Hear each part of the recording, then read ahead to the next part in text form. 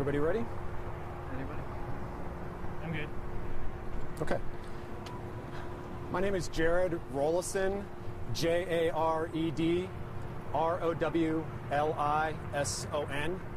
I'm a captain with the Arapahoe County Sheriff's Office. This morning at approximately 6:26 a.m., the Colorado State Patrol received a report of a single car crash on I-70 westbound at approximately mile marker 324. At approximately 7:20 a.m., Arapahoe County Sheriff's deputies were in the area and arrived to check on the occupants, the people involved in the crash. About the same time, shortly thereafter, a state trooper was nearby and attempted to contact a man walking down I-70 some distance from the crash. The trooper arrived and attempted to contact this man, at which time the trooper noticed that the man had a handgun. The trooper saw this, and about the same time, the man ran into the median of I-70. Once he was in the median, he began trying to flag down passing cars.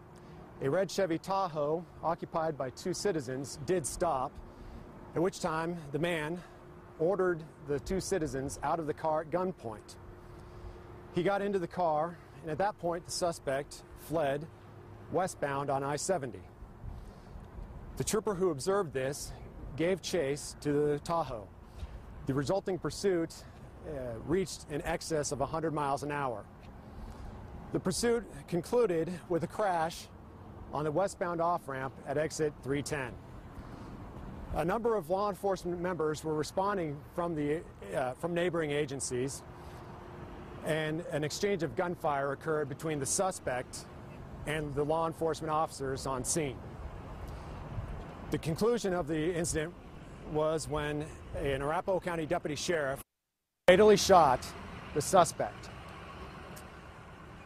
No officers, deputies, or troopers were injured during this event. No citizens were injured during this event, and there's no further threat to public safety as well. The 18th Judicial District Critical Response Team is conducting an investigation right now. The officer who was involved in the shooting has been placed on paid administrative leave, which is routine for the Arapahoe County Sheriff's Office.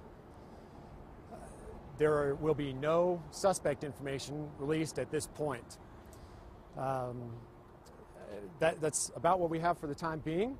Information is very limited, but I will certainly entertain a few brief questions. Was there anybody in the Tahoe? Did he go off with people in the Tahoe, or did they all get out and he was alone in that red Tahoe? There are two people when the Tahoe stopped in the car, two citizens, and they were ordered out at gunpoint, and they complied with his orders. They got out, and he left as the sole occupant of that Tahoe.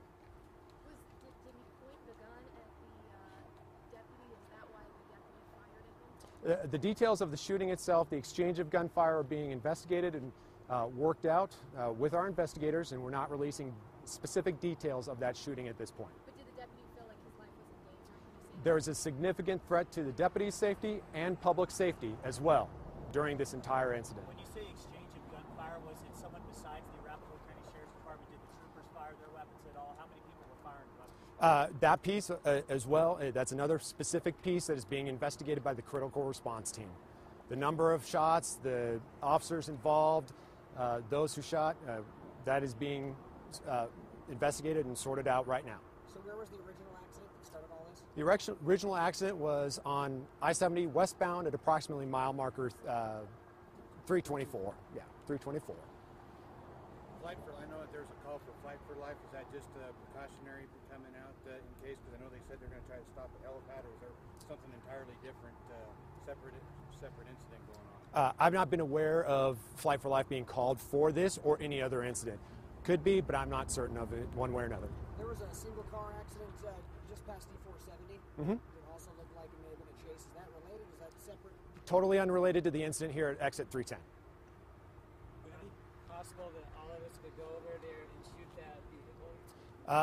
We've not been able to as of yet. Well, so long as you're not crossing police lines, sheriff lines, and you're being safe as well, I mean, there's no necessarily restrictions. So, Can you tell us all the agencies that got involved in the chase? I may be leaving some out.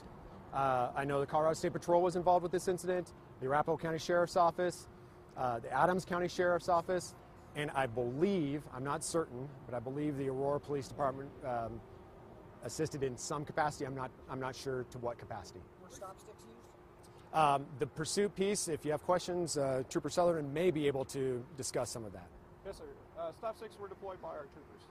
We just need to have you on our mic. We can't hear you. Okay. Do you want to do that in a moment? So yeah, I have a few questions for the troopers. That's Okay. all. If you're done with me, switch mics. I mean, we're talking about exchange of gunfire here. How lucky are we that one of the officers wasn't hit in this situation?